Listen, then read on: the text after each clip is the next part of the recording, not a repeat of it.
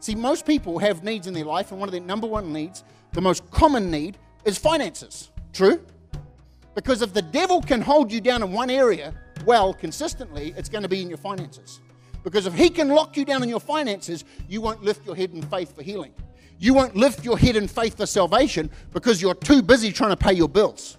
So why would the devil go after your finances? Why do we need to talk about finances? Because finances actually bring freedom to those that love God in a pure heart.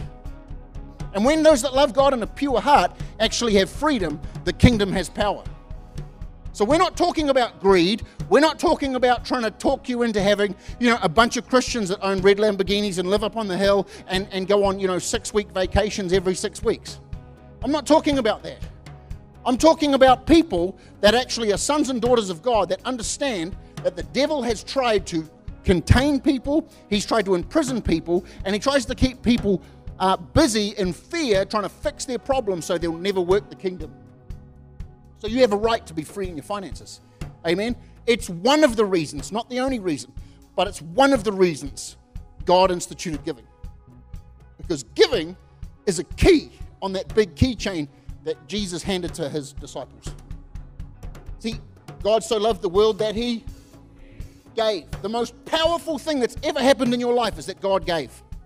The most powerful thing. Well, don't talk about giving to me. Well, okay, let's just go and scratch John 3:16 out of the Bible. Let's just go take that out of the Bible because actually maybe that doesn't matter anymore for you. What matters for me?